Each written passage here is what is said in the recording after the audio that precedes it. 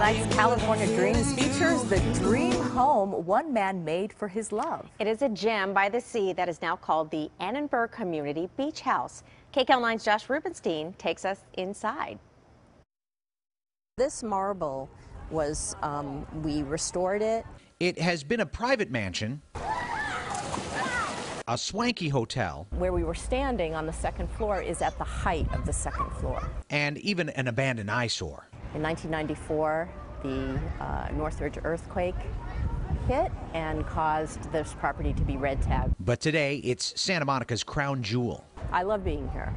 I'm based in City Hall, and coming down here is sort of, you relax. The Annenberg Community Beach House has called this stretch of sand home for nearly a century. It's not hard to imagine the majesty of this facility and its rich history. Everything about it is designed as a salute to the past. The fish motif, the tile work is extraordinary. The 5-acre property was first built by media mogul William Randolph Hearst during California's Gold Coast era in the 20s. He built the property for actress Marion Davies. A 100-room mansion on the site and several other buildings, including the guest house, which remains today. In 1947, Joseph Drown turned it into what he dubbed America's most beautiful hotel. It did, for a short time, operate in that fashion. That ultimately failed, and they tore the mansion down. That's when the state took over ownership, and with the help of the city of Santa Monica and the Sand and Sea Club, it became a semi-private beach club.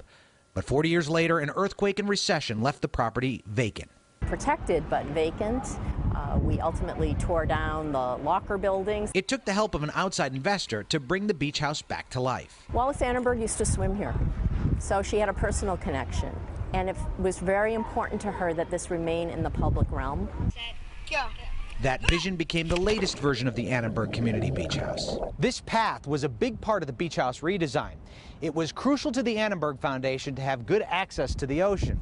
So now it's relatively easy to go from the 85-degree waters in the pool to the cool Pacific blue. With design cues from the past mixed with functionality from today, this is an oasis for Southern California residents. People can come and partake in an activity, or they can come and take their laptop and go sit in the guest house and write their next greatest novel. The doors are now open to the public, and the Annenberg Beach House provides the perfect venue to enjoy the sun and sand, a true gem to enjoy the coast, which most Angelinos will agree is our birthright. And that's another California dream. For KCAL 9 News, I'm Josh Rubenstein. What a beautiful place. Well, just last week, the Annenberg Beach House was the setting for the announcement of LA winning the U.S. bid for the 2024 Olympics. If you would like to see more California Dreams, you can go to kcal9.com/California Dreams.